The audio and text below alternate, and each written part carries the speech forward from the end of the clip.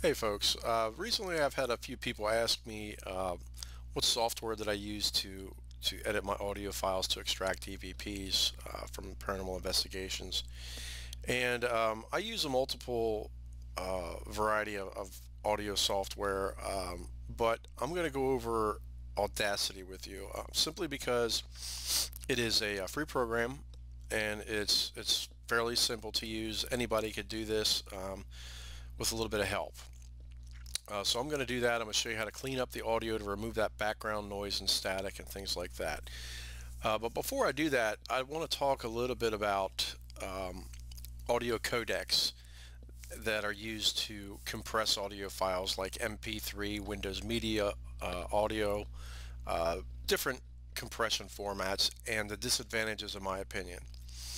The first thing that happens when a voice recorder records in a compressed format like MP3 for example, because that's the most common, there's several things that takes place that most people are completely unaware of.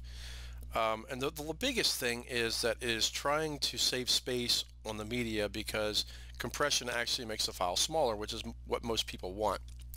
But when you're doing paranormal investigations and you're scanning for EVPs, this is not such a good idea, and I'll show you why.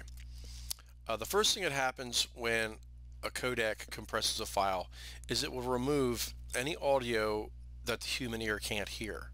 So the frequencies above what the human ear can hear, like this, it's deleted. It's not even recorded. Anything below what the human ear can hear, like down here, it's deleted. And at the end, as you can see, it made the file smaller.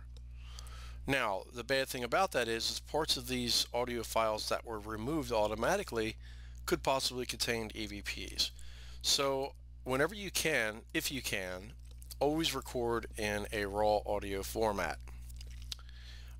Okay, now having said all that, let's get back to Audacity. It's a free program. Down below is a link to use for you to go and download this software.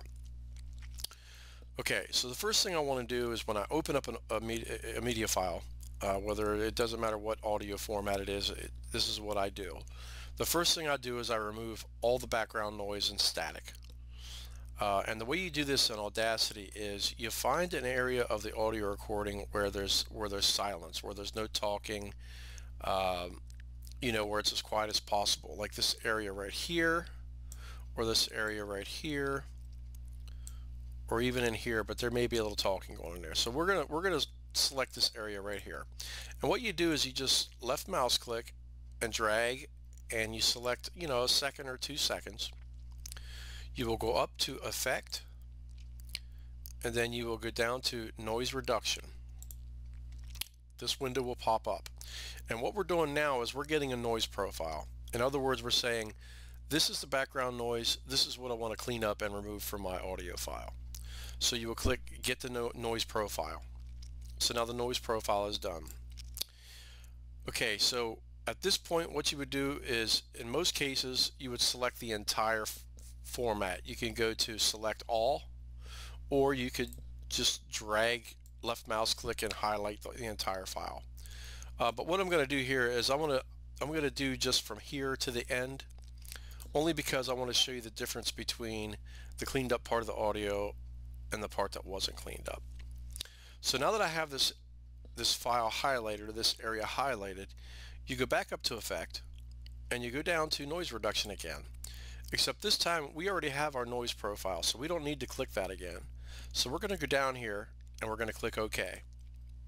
And as you can see right here, you can see how much of that noise was removed. Now I can play a couple seconds of it so you can see the difference.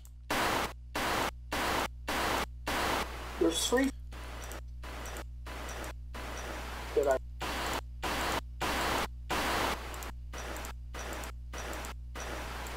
So it's obviously a huge difference in the quality, the background noise anyway. Now at the same time, you have to be really careful, because if you have a very faint EVPs, sometimes that noise reduction will even make that harder to hear. So you have to be careful with that. Now suppose this section right here is an EVP. This is what I want to save for my files as an EVP. You left mouse click, you highlight the EVP. I would go 4 to 5 seconds before and 4 to 5 seconds after, especially if there's some kind of context that's important to the EVP. So you would select that area. You will go up to export and then export selected audio, because that's what we have highlighted. We selected that audio. So what I'm going to do here is I'm going to keep the file name the same, but what I'm going to do is I am going to put in the timestamp, and as we can see here, it was about 4.25 seconds into this audio file. So I will type 4_25.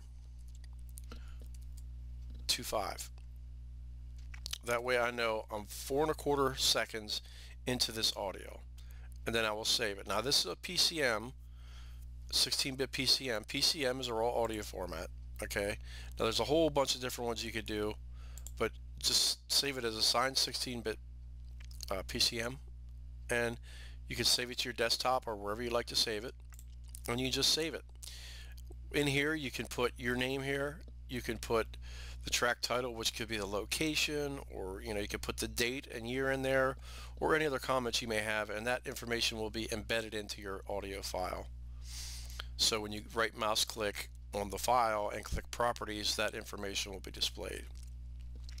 So then you just click OK, and we save that file to my desktop right here. 4701 4.25. So we have that EVP now. Okay, so basically that's how you clean up the audio and clip the EVPs from the audio file. Now one important thing you have to remember is I could be in here and I can be removing things. I could be just making all different kinds of edits to this thing. I could bring the volume up and down, all sorts of things like that. But when you go to close the program, it's going to ask you if you want to save before closing. You always click no, because what we're editing here is our original file. We're extracting parts of that file, so we don't want to edit the original file. So we click no. If you click yes, any changes you made to this audio file are going to be permanent, and you're going to lose your original audio recording. So you always click no. If there's any questions or comments or anything that you'd like to ask me or talk to me about, you can email me, and like I said, the download link for Audacity is at the bottom of the screen. So take care, guys. Thanks a lot for watching.